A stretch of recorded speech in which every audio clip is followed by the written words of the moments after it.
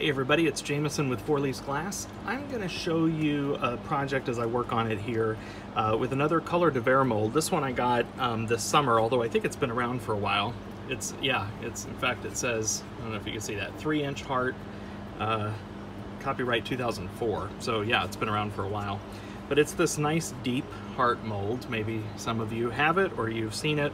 And with it, I've made a couple of these, what I'm just calling paperweights. So I got a nice, I put some scrap in. I just find it's a great way to use up some scrap. So I put in some really colorful little scrap that I put in first. So you treat this with zip. I put that down in the bottom and basically put in enough to where I got a full heart outline.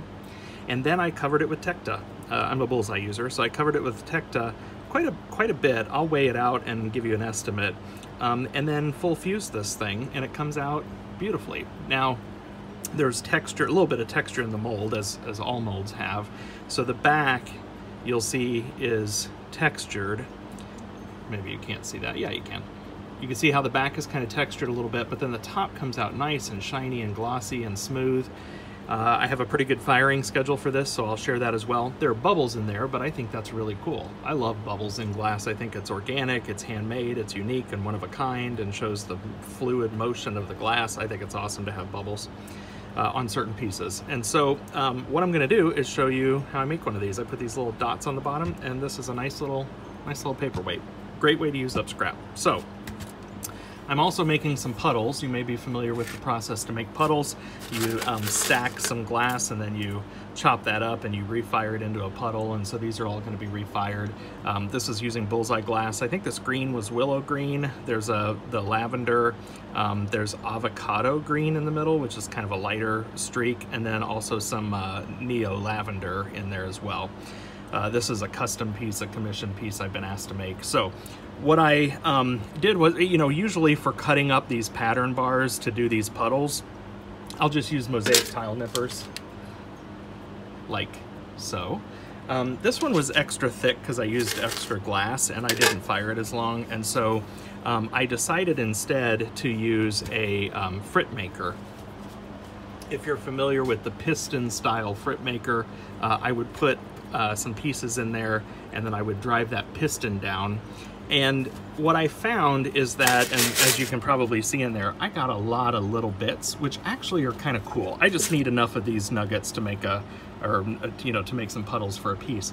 But then I got a lot of little bits in there that you can see, and more so than normal. So when I do with the mosaic tile nippers, I do get some of those, but not nearly the number that I get when I do with the frit maker. So if you've got one of those piston style frit makers, what I found is I get a lot more of these little, I don't know, scales or glass wafers, if you will, when I do with that piston. So I thought, as scrap, these would look really cool in a heart. So what I'm going to do is I'm going to put enough in here to get my base layer, and I will weigh it, and then I'll figure out how much Tecta to put in. This is 200 grams exactly, and I think this is just the perfect size. It's exactly what I'm going for. So I'm going to shoot for a 200 gram fill weight on this again, because that's the size of heart that I really like. And so let's go through the process. I'll lay this in. So here's what I've got to do. Because I use that frit maker, some scraps of metal can come off. And so I'm going to use a magnet to sort through here. Sorry, I made a lot of noise there, and get any of the iron bits out, the metal bits out.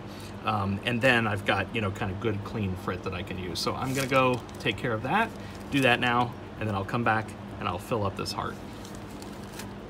Okay, I thought I would just show this for anybody who is newer to glass and not sure what I'm talking about. This is the frit piston that I use. It's made by a pretty well-known glass supply company, and this is a beast. I mean, this thing is super heavy, and what you do is you drop your glass down in there, and then it's got this, basically blade that's been put in there, and all you have to do is crush down and smash up your glass. But as I mentioned, because this is metal, you can get metal bits, and so it comes with a little magnet, and then what you do is you just basically run your magnet through, carefully not to cut yourself, but run your magnet through, and then if I don't know if you can see on the video here, you leave the magnet in the bag, because then what you have to do is just move the magnet. Can you see some of the black pieces of metal?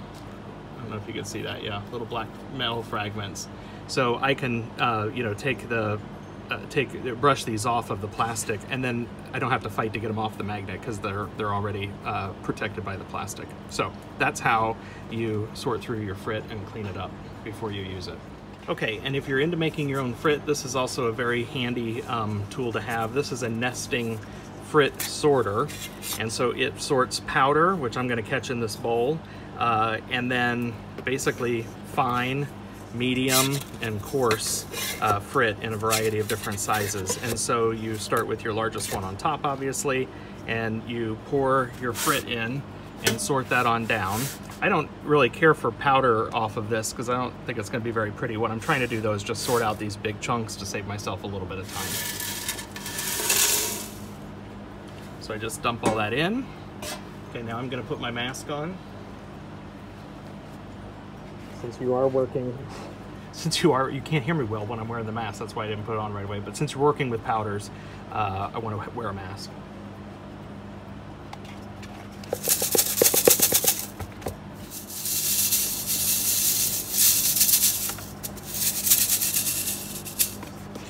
Okay, so, sorry, take the mask off. Okay, so now that I've sorted this, kind of shaken it through, I've got the biggest pieces on top, as you can see, the biggest chunks, and then I might use these in, you know, jewelry or something like that. So I've got these, you know, kind of medium, and then some fine, you know, pieces, and then really fine down below, and then under that would be some powder. Not much powder, to be honest. That's okay, I wasn't trying to make powder, so I didn't smash the heck out of this in the piston. I just wanted to kind of break it up and get some good pieces.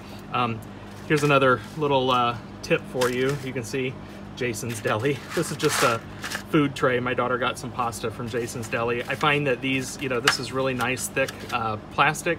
I like to reuse stuff where I can, and so I wash these out, and then I use them in my glass shop just to, you know, rinse stuff off, wash things as a little catcher, a little sorter for a variety of things. This and Chinese takeout containers usually work really well too. Once they get beat up over time or scratched, I'll just toss them, but recycle them. But anyway, this is not an advertisement for Jason's Deli, it's just a quick tip. Okay, so now what I'm gonna do is I'm gonna take these larger chunks and I'm gonna put them into my mold. Okay, now I wanna be careful when I put these in because I don't want to disrupt the zip. You know, I don't want to scratch it. I don't want to get a lot of powder that comes off when when the glass is in there, because then that gets trapped in my piece, and I don't want that. So I am going to be relatively careful. I have kind of a variety of different ways that you could probably do this, but perhaps the easiest is just to get a good old-fashioned plastic spoon and spoon it in with your spoon.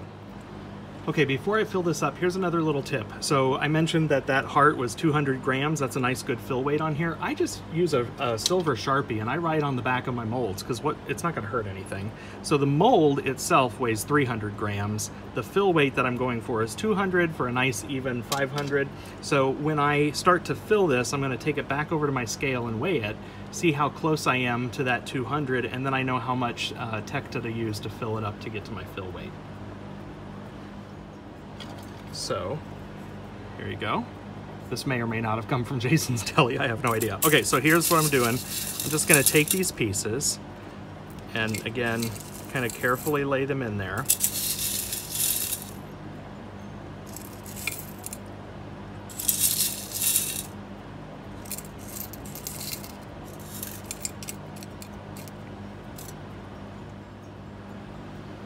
Okay, so now I think I've got it filled pretty well. Like I said, I want this to resemble a heart when it comes out in color, so I've tried to get this frit in here in a way in which it kind of fills out the heart shape fairly well. And I might use, you know, some tweezers or something, even just a paintbrush to kind of move them around, but I'm very careful because I don't want to scratch that zip off of the surface. I kind of don't like the way this guy is standing up, so let's see if I can knock him down a little bit. That's a little bit better. So I think I've got pretty good fill on that. I can't really see the bottom. I might put a few more pieces kind of right in the middle there. And now I'm going to take it over to the scale and see what I'm weighing. All right. I just took this over to the scale. I put it on it totally by accident. It was an even 350. So I happened to put 50 grams of this large frit in here, which tells me that I now need 150 grams of Tecta to fill it up. Now, what I do here is, I don't know that I have enough, but I will clean up Tecta, and then I will break it up into shards and call it, you know, clean Tecta, and then that becomes my fill on jewelry and stuff. I don't have 150 grams here, so I'm gonna have to take a moment to clean and chop up some more Tecta, so I'll be right back. Okay, I have a bunch of scrap Tecta here that I cleaned up in a sherbet bowl, so again, reusable container. If you watch all my videos, you're gonna know all my dietary habits here. Okay, so I've got this Tecta and it just needs to be cut up. This is a little gizmo that I made based on somebody's suggestion online. I don't even remember where, but use one of these, what the heck do you even call that? Anyway, a band there, and you use a little tiny one here on your nippers, and then you put a little L-bar. Can you see that? Little L-bar, the small band keeps it onto your nippers, and then what you do is just a little glass factory here. You can move through this relatively quickly. Make sure you're wearing safety glasses, as I am, and I'm gonna just knock through all this Tecta really quick.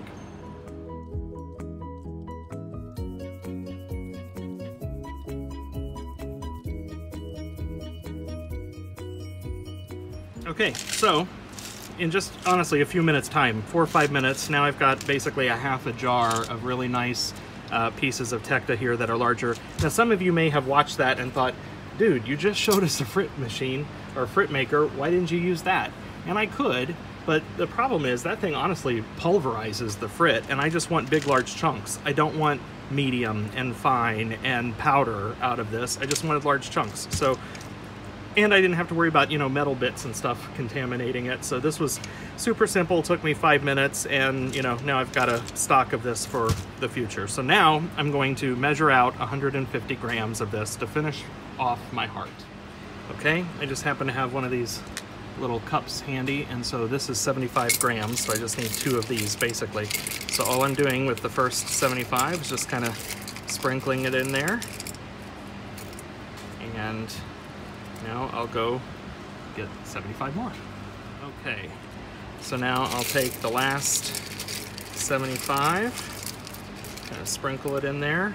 Again, I'm going to be very careful if I'm moving this around not to knock any of that zip off. The tail of this heart looks a little light, so I'm just going to kind of get that spread around a little bit. And now we'll fire this. I'll post the firing schedule. You know what, I'll see if I have some instructions for my little tool here that I can post, because you might find that interesting. I'll see if I can find those, but I'll post the firing schedule. If you're unfamiliar with YouTube, as you're watching this video, there's usually like a little drop down. If you're on a phone, like a little caret or something that's underneath the video screen. If you just hit that little drop down, you get the description, and in that description I almost always include firing schedules and other odds and ends. So that's where you're going to find the firing schedule for this. Let's fire it and see what happens. Okay, another little quick tip. I showed you one of these because I used it to fill my frit. I love these things, portion cups.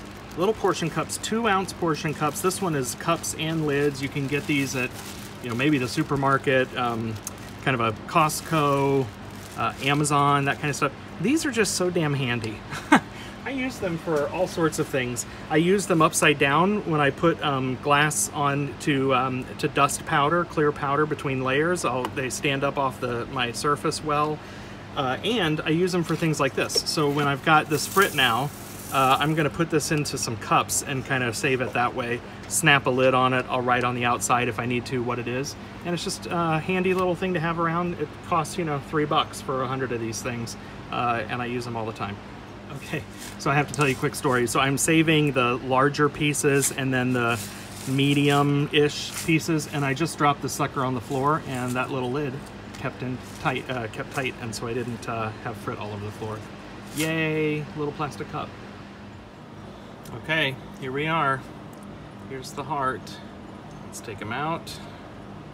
Popped right out. You can see a lot of zip residue on there. So let me clean this up real quick.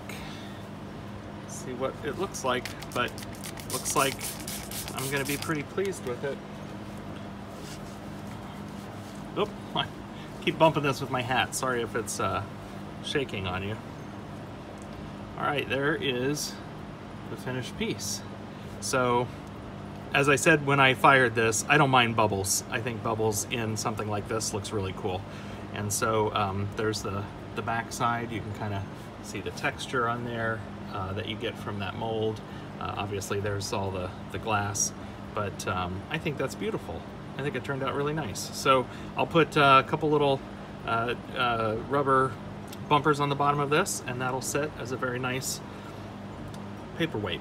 Thank you for joining what ended up being a much longer video than I thought, but I shared some tips. Hope you enjoyed those. If you like all of this and want to learn more as I learn glass, you can learn along with me by subscribing to my channel on YouTube. Drop me a comment. Let me know what you liked about this one. Thanks, everybody. Bye-bye.